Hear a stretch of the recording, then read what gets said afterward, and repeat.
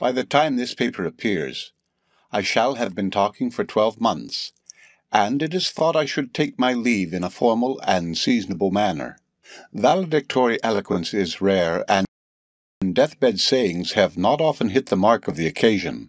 Charles II, wit and sceptic, a man whose life had been one long lesson in human incredulity, an easygoing comrade, a maneuvering king, remembered and embodied all his wit and skepticism along with more than his usual good humor in the famous, "I am afraid, gentlemen, I am an unconscionable time a-dying." Chapter 1. An unconscionable time a-dying. There is the picture, I am afraid, gentlemen, of your life and of mine. The sands run out, and the hours are numbered and imputed, and the days go by, and when the last of these finds us, we have been a long time dying. And what else? The very length is something, if we reach that hour of separation undishonored, and to have lived at all is doubtless, in the soldierly expression, to have served. There is a tale in Tacitus of how the veterans mutinied in the German wilderness, of how they mobbed Germanicus, clamoring to go home, and of how, seizing their general's hand, these old, war-worn exiles passed his finger along their toothless gums. Sunt lacrimae rerum. This was the most eloquent of the songs of Simeon. And when a man has lived to a fair age, he bears his marks of service. He may have never been remarked upon the breach at the head of the army. At least he shall have lost his teeth on the camp bread. The idealism of serious people in this age of ours is of a noble character. It never seems to them that they have served enough. They have a fine impatience of their virtues. It were perhaps more modest to be singly thankful that we are no worse. It is not only our enemies, those desperate characters, it is we ourselves who know not what we do. Thence springs the glimmering hope that perhaps we do better than we think. That to scramble through this random business with hands reasonably clean, to have played the part of a man or a woman with some reasonable fullness, to have often resisted the diabolic, and at the end to be still resisting it, is for the poor human soldier to have done right well. To ask to see some fruit of our endeavor is but a transcendental way of serving for reward. And what we take to be contempt of self is only greed of hire. And again, if we require so much of ourselves, shall we not require much of others? If we do not genially judge our own deficiencies, is it not to be feared we shall be even stern to the trespasses of others? And he who, looking back upon his own life, can see no more than that he has been unconsciously long a-dying, will he not be tempted to think his neighbour unconscionably long of getting hanged? It is probable that nearly all who think of conduct at all think of it too much. It is certain we all think too much of sin. We are not damned for doing wrong, but for not doing right. Christ would never hear of negative morality. Thou shalt was ever his word, with which he superseded thou shalt not. To make our idea of morality center on forbidden acts is to defile the imagination and to introduce into our judgments of our fellow men a secret element of gusto. If a thing is wrong for us, we should not dwell upon the thought of it, or we shall soon dwell upon it with inverted pleasure. If we cannot drive it from our minds, one thing of two: either our creed is in the wrong and we must more indulgently remodel it, or else, if our morality be in the right, we are criminal lunatics and should place our persons in restraint. A mark of such unwholesomely divided minds is the passion for interference with others. The fox without the tail was of this breed, but had, if his biographer is to be trusted, a certain antique civility now out of date. A man may have a flaw, a weakness that unfits him for the duties of life, that spoils his temper, that threatens his integrity, or that betrays him into cruelty. It has to be conquered, but it must never be suffered to engross his thoughts. The true duties lie all upon the farther side, and must be attended to with the whole mind so soon as this preliminary clearing of the decks has been effected, in order that he may be kind and honest. It may be needful he should become a total abstainer. Let him become so then, and the next day let him forget the circumstance. Trying to be kind and honest will require all his thoughts. A mortified appetite is never a wise companion. In so far as he has had to mortify an appetite, he will still be the worse man, and of such a one a great deal of cheerfulness will be required in judging life, and a great deal of humility in judging others. It may be argued again that dissatisfaction with our life's endeavor springs in some degree from dullness. We require higher tasks because we do not recognize the height of those we have. Trying to be kind and honest seems an affair too simple and too inconsequential for gentlemen of our heroic mold. We had rather set ourselves to something bold, arduous, and conclusive. We had rather found a schism or suppress a heresy, cut off a hand or mortify an appetite. But the task before us, which is to co-endure with our existence, is rather one of microscopic fineness, and the heroism required is that of patience. There is no cutting of the Gordian knots of life.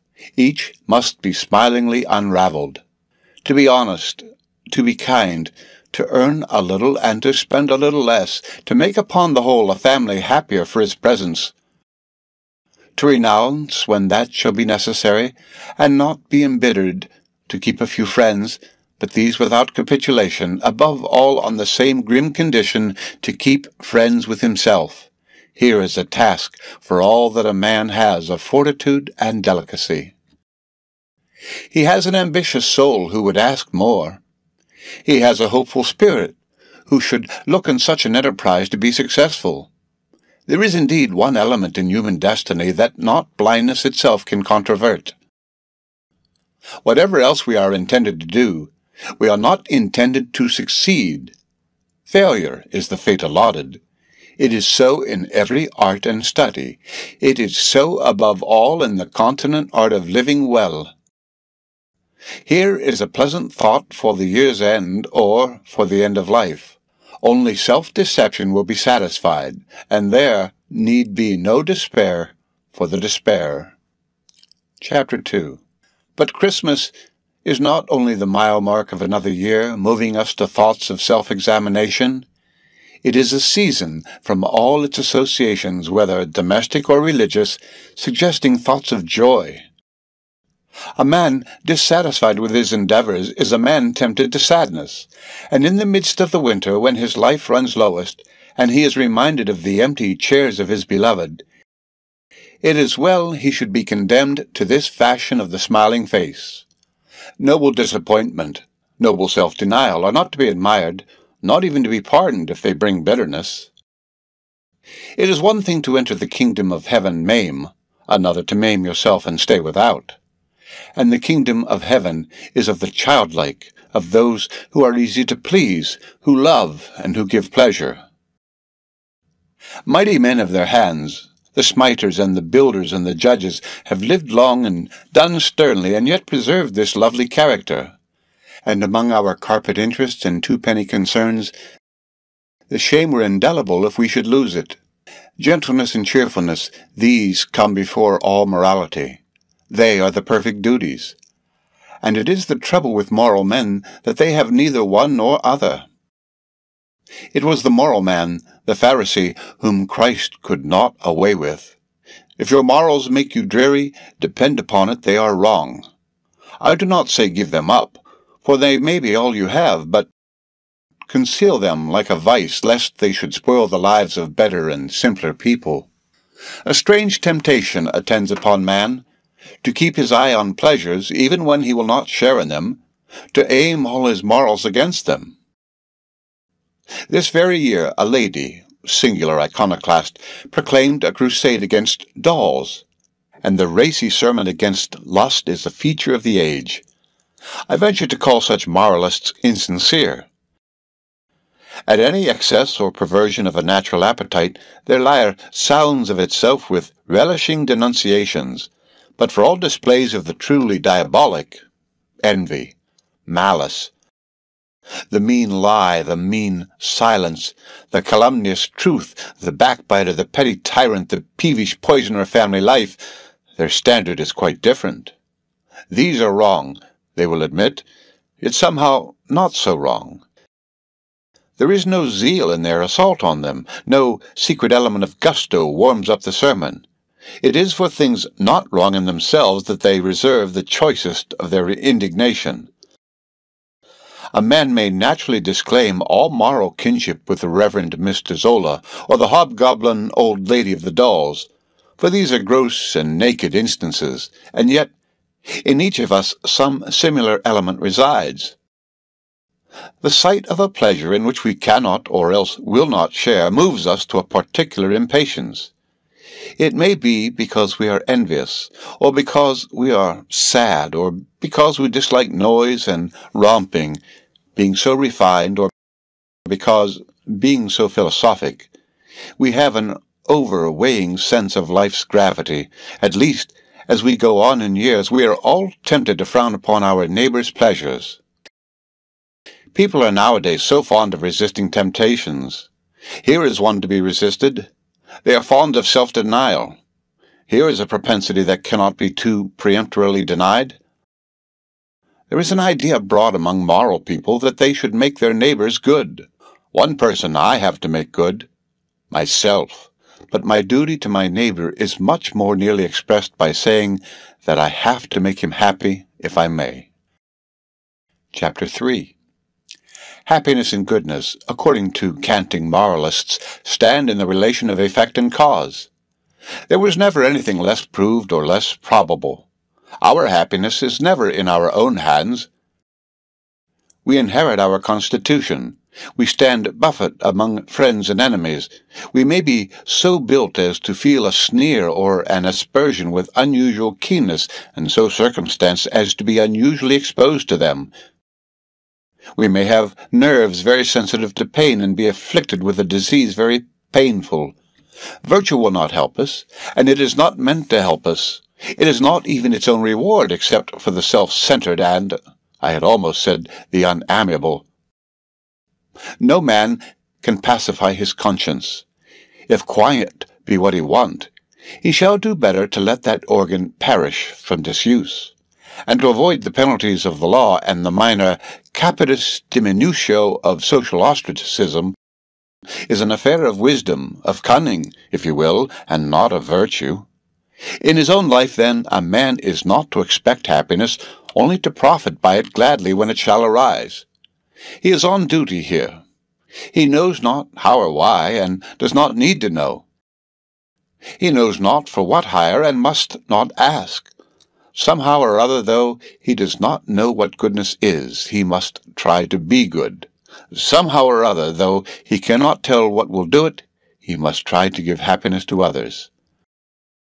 And no doubt there comes in here a frequent clash of duties. How far is he to make his neighbor happy? How far must he respect that smiling face so easy to cloud, so hard to brighten again? And how far on the other side is he bound to be his brother's keeper and the prophet of his own morality?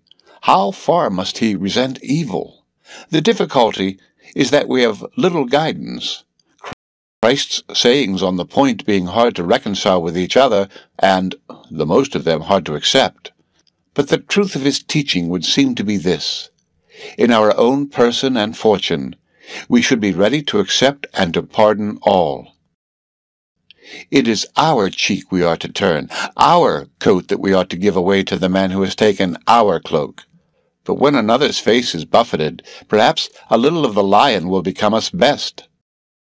That we are to suffer others to be injured and stand by is not conceivable and surely not desirable. Revenge, says Bacon, is a kind of wild justice. Its judgments, at least, are delivered by an insane judge. And in our own quarrel, we can see nothing truly and do nothing wisely. But in the quarrel of our neighbor, let us be more bold. One person's happiness is as sacred as another's. When we cannot defend both, let us defend one with a stout heart. It is only in so far as we are doing this that we have any right to interfere. The defense of B is our only ground of action against A. A has as good a right to go to the devil as we to go to glory, and neither knows what he does. The truth is that all these interventions and denunciations and militant mongerings of moral half-truths, though they may be sometimes needful, though they are often enjoyable, do yet belong to an inferior grade of duties. Ill temper and envy and revenge find here an arsenal of pious disguises. This is the playground of inverted lusts. With a little more patience, and a little less temper, a gentler and wiser method might be found in almost every case, and the knot that we cut by some fine, heady quarrel seen in private life or in public affairs by some denunciatory act against what we are pleased to call our neighbour's vices might yet have been unwoven by the hand of sympathy. Chapter 4. To look back upon the past year and see how little we have striven, and to what small purpose, and how often we have been cowardly and hung back, or temerarious and rushed unwisely in, and how every day and all day long we have transgressed the law of kindness. It may seem a paradox, but in the bitterness of these discoveries a certain consolation resides. Life is not designed to minister to a man's vanity. He goes upon his long business most of the time with a hanging head, and all the time like a blind child, full of rewards and pleasures as it is, so that to see the day break or the moon rise, or to meet a friend, or to hear the dinner call when he is hungry, fills him with surprising joys. This world is yet for him no abiding city. Friendships fall through, health fails, weariness assails him. Year after year he must thumb the hardly varying record of his own weakness and folly. It is a friendly process of detachment. When the time comes that he should go, there need be few illusions left about himself. Here lies one who meant well, tried a little, failed much. Surely that may be his epitaph, of which he need not be ashamed. Nor will he complain at the summons which calls a defeated soldier from the field, defeated, aye, if he were Paul or Marcus Aurelius. But if there is still 1 inch of fight in his old spirit undishonored, the faith which sustained him in his lifelong blindness and lifelong disappointment will scarce even be required in this last formality of laying down his arms. Give him a march with his old bones. There, out of the glorious sun-colored earth, out of the day and the dust and the ecstasy, there goes another faithful failure. From a recent book of verse, where there is more than one such beautiful and manly poem, I take this memorial piece. It says better than I can what I love to think. Let it be our parting word. A late lark twitters from the quiet skies, and from the west, where the sun, his day's work ended, lingers as in content. There falls on the old grey city an influence luminous and serene, a shining peace. The smoke ascends in a rosy and golden haze. The spires shine and are changed. In the valley shadows rise, the lark sings on, the sun, closing his benediction, sinks, and the darkening air thrills with a sense of the triumphing night, night with her train of stars, and her great gift of sleep. So be my passing, my task accomplished, and the long day done, my wages taken, and in my heart some late lark singing. Let me be gathered to the quiet west, the sundown, splendid and serene, death. Thank you for watching this video. Please like, share and subscribe to the channel to see the latest videos. Thank you.